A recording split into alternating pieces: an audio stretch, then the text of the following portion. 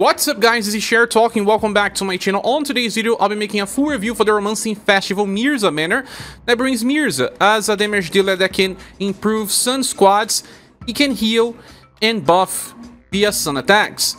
Darque is a piercing shadow damage dealer that can decrease the defense of the enemy, and Minstrel is a blunt leader that can buff break, debuff, and apply attack and defense boosts.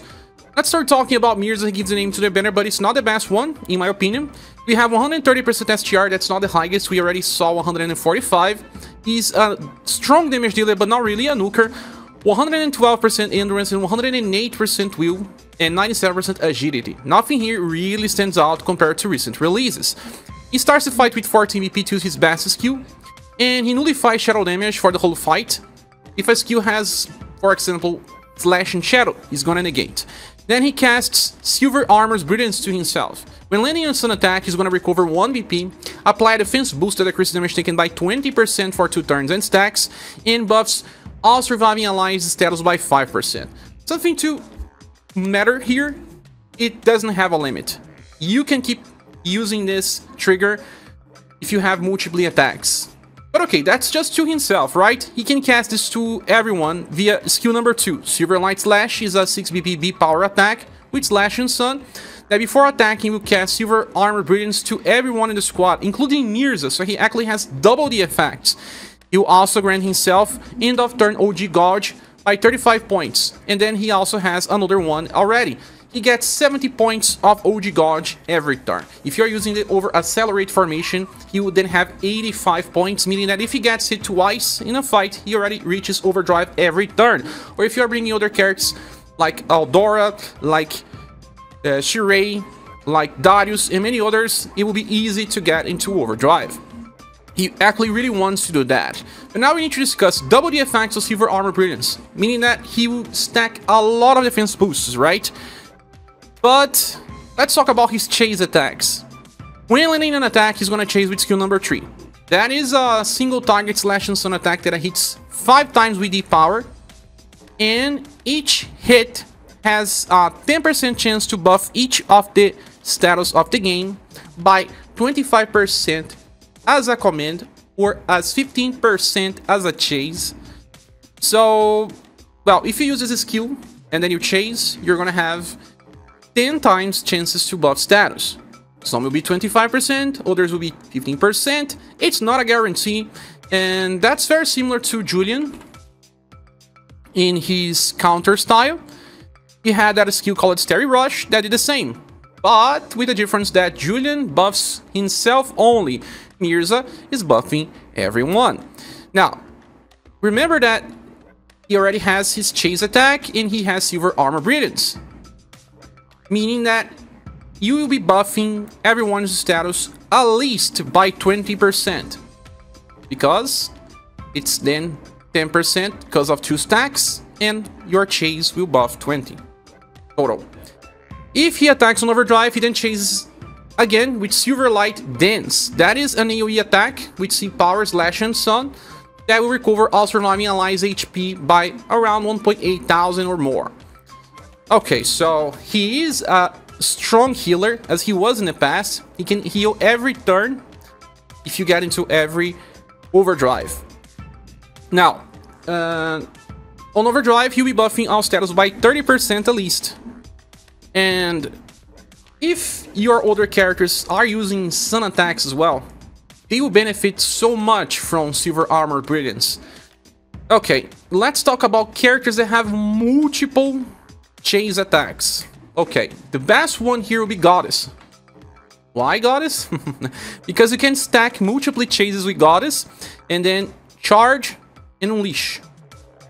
She will then trigger the effects every new laser. If you have her Arsenal Ball from the summer style, Arsenal Ball will then attack with Blunt and Sun.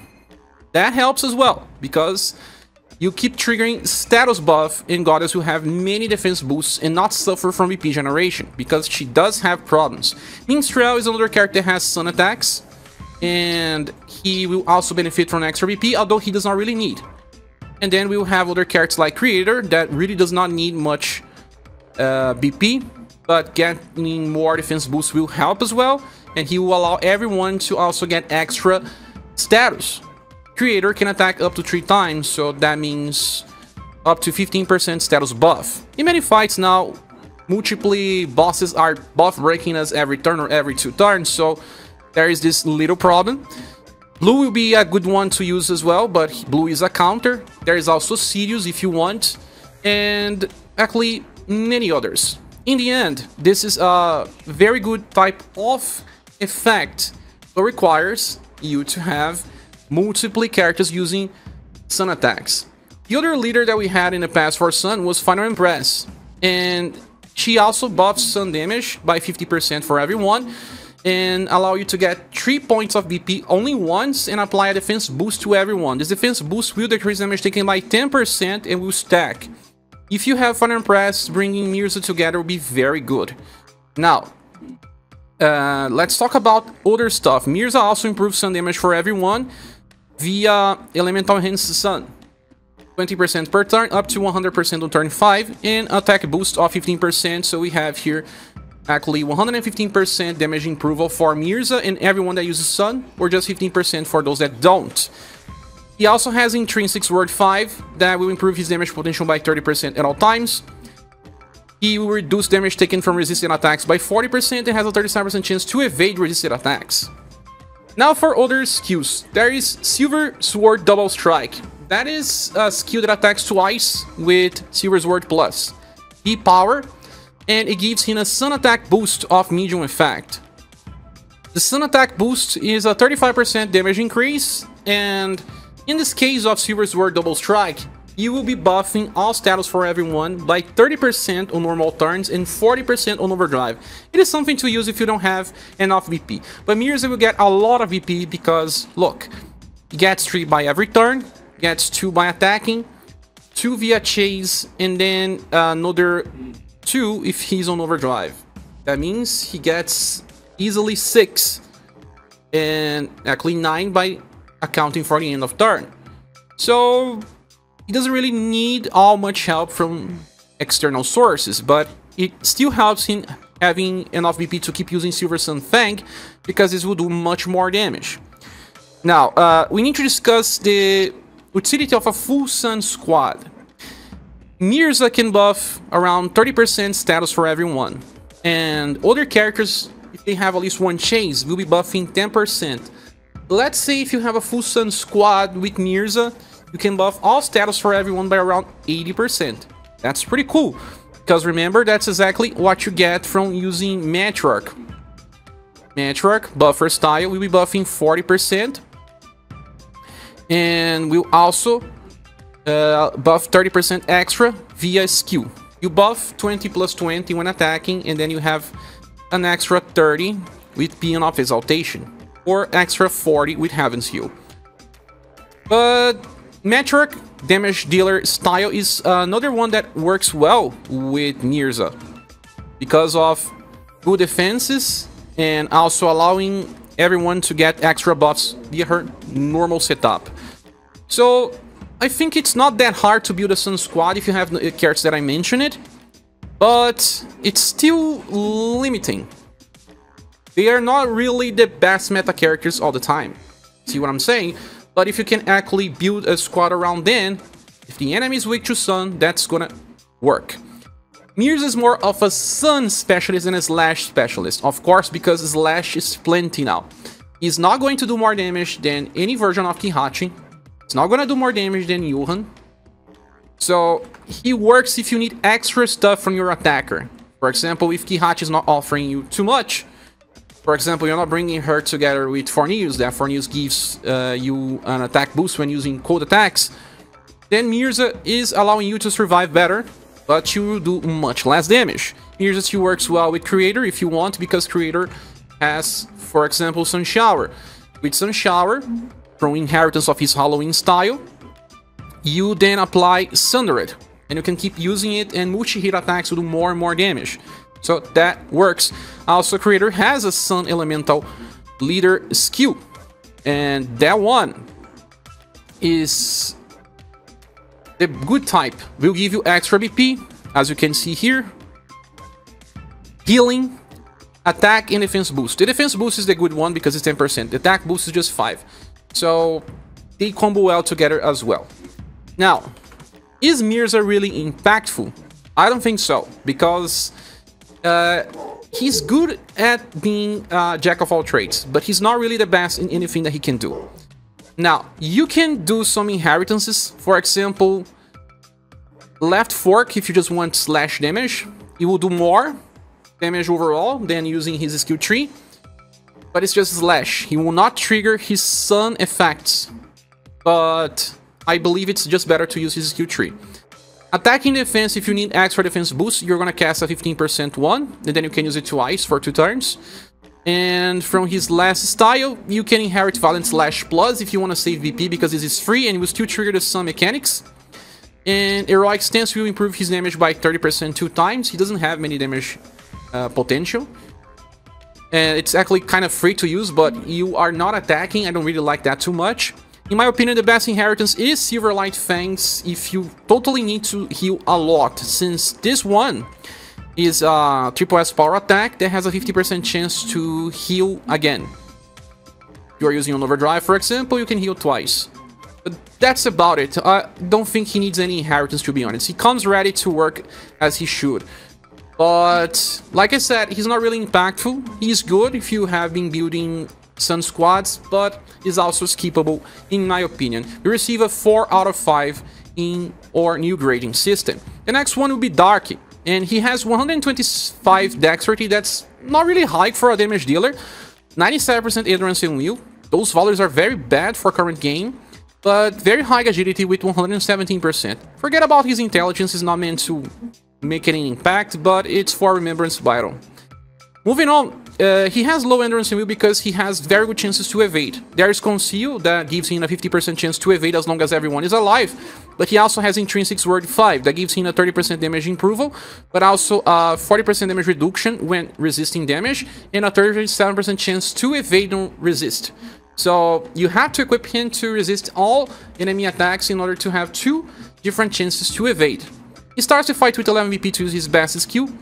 Then he also has 2 different effects on the start of a turn that will be cast on all enemies. Weak point, Pierce defense down for 1 turn. If you land a Pierce attack, every hit will grant a Pierce defense down that decreases defense by 20% less for 2 turns, and it will stack. So on turn 2 onwards, damage will be very high. There's also weak marker, Pierce, endurance, and will. In this case, every Pierce attack will grant endurance and will debuff of 5%. That's not high, but it was made in order to help you fight versus Roadblocker, because Roadblocker needs to be will debuffed in order to apply ailments like stun. When you land an attack, you recover 1 BP, and when you attack, you always chase with Bloody Spike Plus. That is a Pierce and Shadow attack with 8 power that when the attack lands has a 50% chance to give 2 BP to the party. That's nice because the average will be 1. And it chases yet again with Bloodsucker. That is a deep power attack, just slash, that recovers HP. Because Darque can take a lot of damage, it's not very good defensively, and recovering will help him stay alive. You also have 50% chance to chase with Bloody Quartet, and that is his skill number 3. It's a single target Pierce and Shadow attack that hits 4 times with E power, costs 11 BP as a command, and each hit will give a Pierce attack boost. That will improve Pierce damage by 25% as command and 20% as chase. So it will scale to do more and more damage, especially because you are decreasing the defense of the enemy via weak point. It will work in all types of enemies, but the skill itself, for what it is not that strong. And you don't have a guaranteed chase, it's just 50%. That is his main problem. If this was guaranteed, then he would do much more damage overall to compete with some other damage dealers. And he is also competing with Xenon. Not that Xenon is that good, but he is another one that can decrease defense, but in his case, it's sun defense down. So both are S word users. It is easier to use Darque because, well, all of your S word users will have pierce damage, so on Remembrance he helps much more than Xenon. Okay, at the end of every 4 turns, he will recover the usage of Gloom Trust. What is Gloom Trust? This is skill number 2. It's a fast single target attack with piercing shadow damage and S power, plus 5. Okay. It will grant yet another weak point, but for just one target. That would then double down on the pierce defense down effects. So every new hit, you'll be doing 20% defense down twice. If you have people like Swift, yeah, remember Swift? It's another sword user, and he has a skill that attacks multiple times if you charge via Foxfire. Heavenly Fox Trails attacks between 4 to 9 times, and you can use it 4 times from command and 3 chases. So use that before Swift attacks, and the damage is going to be insane. Back to Darque. He does have attack boost for all allies, 15%, and just like Mirsa, 20% pierce damage improval, 5 times for a total of 100%. So he is somehow support for pierce squads, and reaches 115% improval for all pierce damage dealers and just 15% for older ones. Like I said, he has intrinsic that doesn't really improve his damage by all that much, but it's not that bad either. Skill number 1 is called Dark Pierce. It hits 2 times with E power. For 2 BP, it's actually pretty strong, since it will just decrease defense of the enemy 2 times. And you have the guaranteed chase that will decrease the enemy 2 times again, and if you get the Blue G Quartet, it will decrease by another 4 times. Well, Darque doesn't really need inheritance. He does have Stamina back, that is a C power attack that can buff Dexterity by 30%, but in all reality, this doesn't really make any difference since the first skill hits twice. You also have access to Fatal Trap, that is an AoE instant kill for the Ziggerfei fight, and Poison can help you with Carmine. But nothing else really matters. He already has the damage he needs and the cyclings he needs. But it's just that his damage could have been higher if he had a guaranteed chase with Blue G Quartet, and it's not. Other characters will have this type of weak point, although weak marker it's kinda rare, but it doesn't really matter overall unless you really want to nuke and you have a squad for that. I would say that Johan, although he's not really a full pierce damage dealer, can be used together. He does have purple shadow strikes that will apply pierce defense down, and the attack itself is still pierce, but Johan is much better than Darque overall. In my opinion, he is not someone you should be pursuing. But we really help on Remembrance. I managed to beat Megalith Dragon with Darque plus Swift in 4 turns. It was amazing. But you can also wait for other damage dealers, although they are pretty rare with the S-Sword weapon. In my opinion, he only deserves a 3.5 out of 5. Still skippable in the long run. The last character is Minstrel, and oh my god. Well, Minstrel is amazing. When you look on the status, it doesn't make all that much sense. He just has 110% STR, Endurance, Agility, Intelligence, and Will. But I really like the Agility being high and Endurance and Will being good enough. His damage is lacking, but we're not looking at that part since he is a debuffer. At the start of a turn, he grants all surviving allies Minstrel's Song 2 times for 1 turn. When landing a blunt attack, you're going to activate the following effects a max of 2 times. Buff break the enemy. Yeah, removes all buffs from the enemy just by using a blunt attack. He makes every blunt attacker in your party a buff breaker. You then debuff the target's status by 10%. All status. So they can debuff anything. And will also grant the target defense down that decreases defense by 20%, but just for that turn. Okay, that's really amazing. Because look at that. 2 times. If you have 5 blunt attackers in your party, you can debuff the enemy status by 100%. That's right. You're gonna receive 0 damage easily. But you need to attack before the enemy. You have to remember that. And all of your characters will be fast or have enough speed to always go before the enemy. But the buff break part is amazing, and it's a first. We never saw that before. And makes Minstrel really impactful in the 7 heroes in the special fight. Okay, let's move on. There's more. He then increases elemental blunt damage by 30% for all allies, reaching 150. You have been seeing Mirsa and Darque only increasing by 100. He increases by 150% by turn 5 onwards. When he attacks, he chases with Fantasy Lullaby. It's an AoE blunt attack that has a chance to stun, a chance to inflict sleep, and also can debuff the target's will by 15%. Okay, why debuffing will? To help with Road Blocker.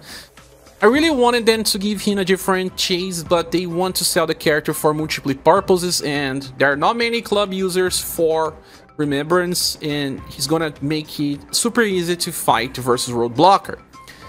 The problem with Fantasy Lullaby is that it's just blunt damage, so it will not trigger Mirsa passive, for example. But then, when attacking on Overdrive, he chases with Eclated Darme. That is an AoE, blunt and stun attack that will cast an attack boost that improves damage potential by 15% as a chase. When a command is 20%, lasts for 2 turns and stack, but especially a defense boost that decreases damage taken by 25%, lasts for 2 turns and stack. The attack is pretty weak, it's just E-power, but we are looking about the support here. Then he also chases with Notes of Blessing. That this time is just a slash. It is an AoE attack and recovers all surviving allies HP by around 400, gives 1 BP to everyone as well, and has just B power. Okay, so on Overdrive, he chases 3 times.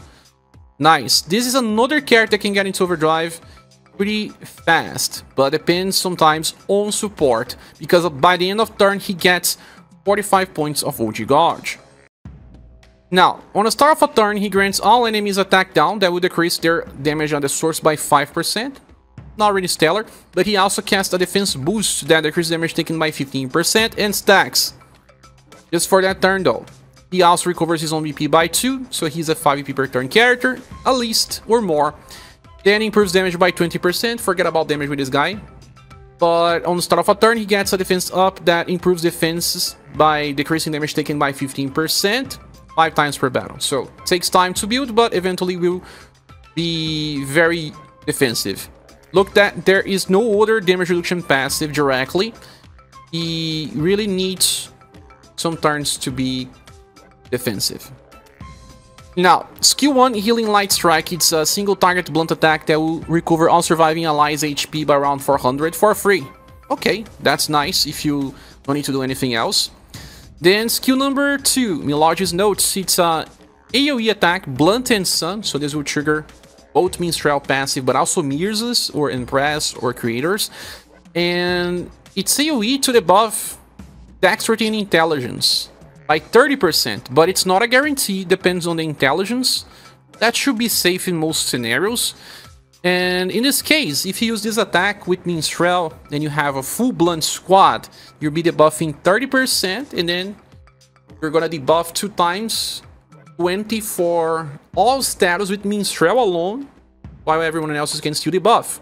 So you can reach 130% Dexterity and Intelligence debuff, and 100% debuffs for all other status. Then skill 3, Shining Sound, is AoE, Blunt and Sun, deep power, costs 10, and when the attack lands, grants morale down large, decreasing 35% of the damage at the source, lasts for 2 turns but do not stack. And also guard down large, that will decrease the defense of the enemy by 35% and lasts for 2 turns.